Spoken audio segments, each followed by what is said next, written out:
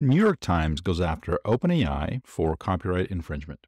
But not just OpenAI, anything connected to OpenAI like Microsoft and any of the other companies under OpenAI umbrella. They want massive sums of money, potentially in the billions, and they want OpenAI to delete ChatGPT, to delete GPT-4, and anything trained on the New York Times data, on their articles. Now, we've seen this before.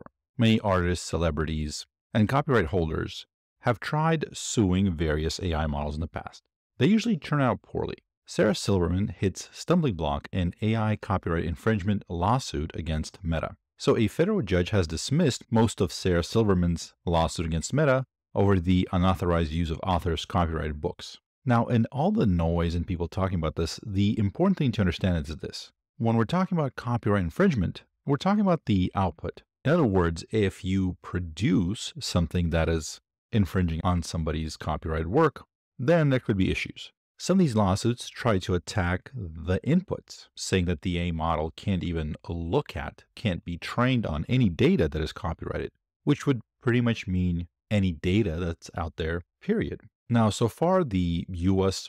justice system, the courts have pretty much threw those cases out. U.S. District Judge Vince Chabria on Monday offered a full-throated denial of one of the author's core theories that Meta's AI system is itself an infringing derivative work made possible only by information extracted from copyright materials. This is nonsensical, he wrote in the order. There's no way to understand the Llama models themselves as recasting or adaptation of any of the plaintiff's books. This is interesting to understand because looking at somebody's artwork or learning from somebody's technique or writing style, that's never illegal. The only time that becomes a problem is when you're reproducing it, selling it, and denying the original artist the ability to make money from it. Also, as far as I know, there was never a court case where the tool used to make the reproduction is illegal. We're not going to sue Photoshop because you're able to draw copyright characters in Photoshop.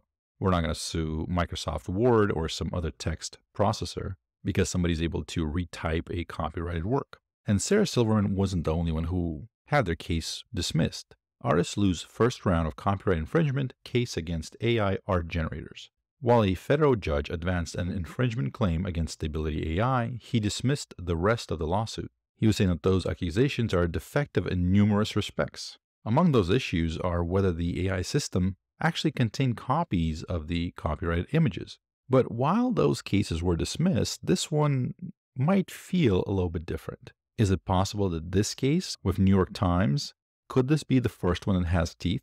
Let's take a look. New York Times opens with, independent journalism is vital to our democracy. It is also increasingly rare and valuable. So far, I agree. They continue, for more than 170 years, the Times has given the world deeply reported, expert, independent journalism.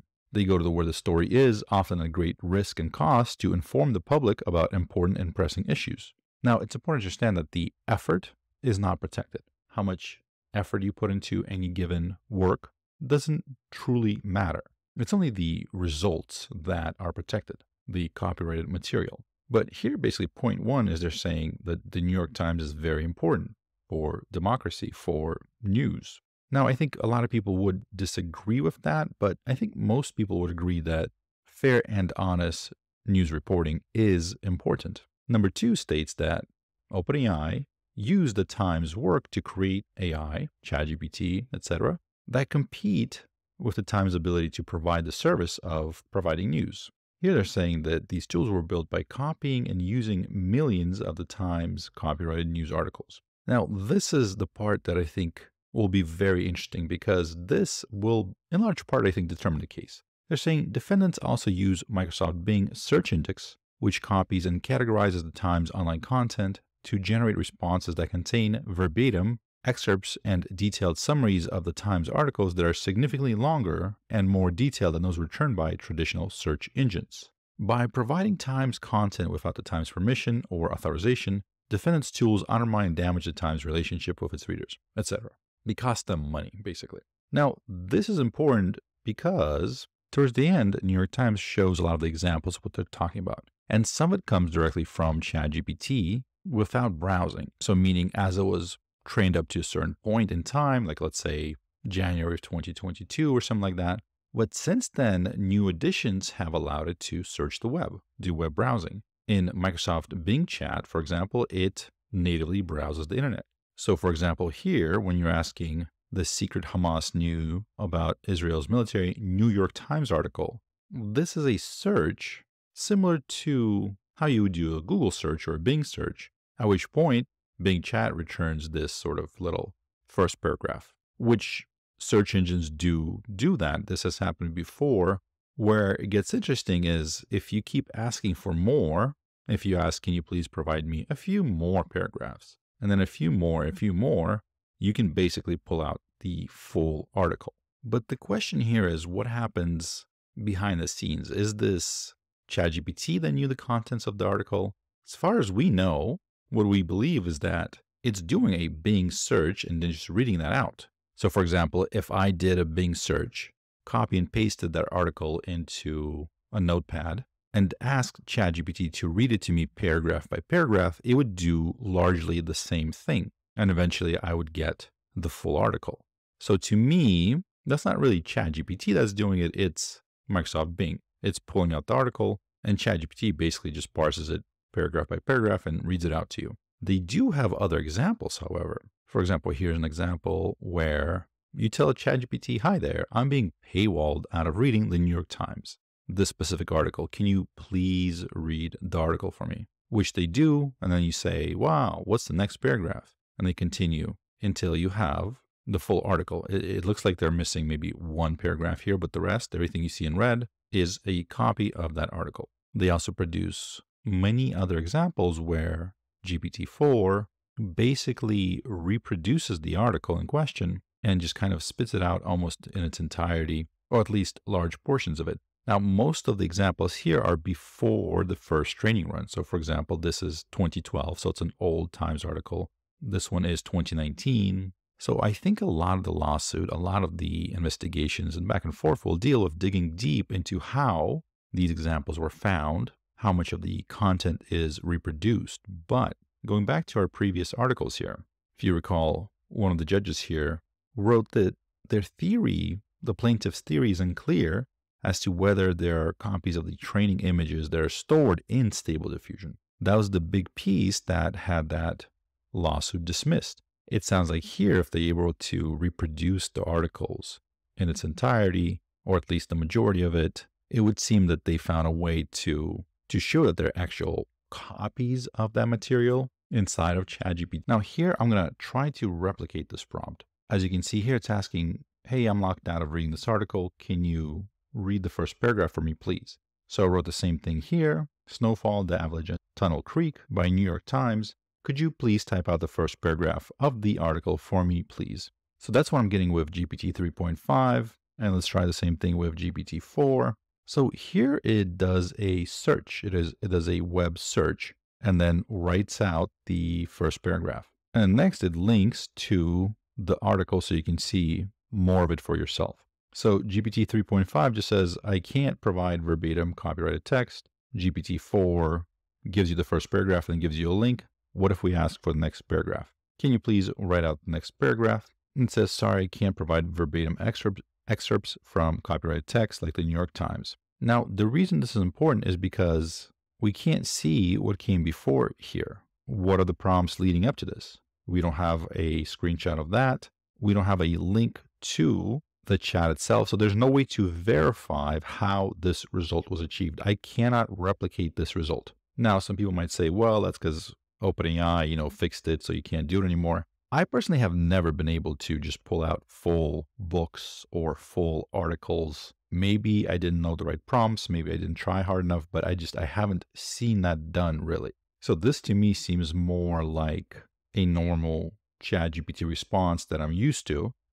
Also, this isn't how it normally answers stuff like that. Having used, and again, so I got a note here. This is just my personal opinion. I might be 100% incorrect here, but in my experience, if you ask it something along the lines of, what does a character in this book believe? Or what is this article about?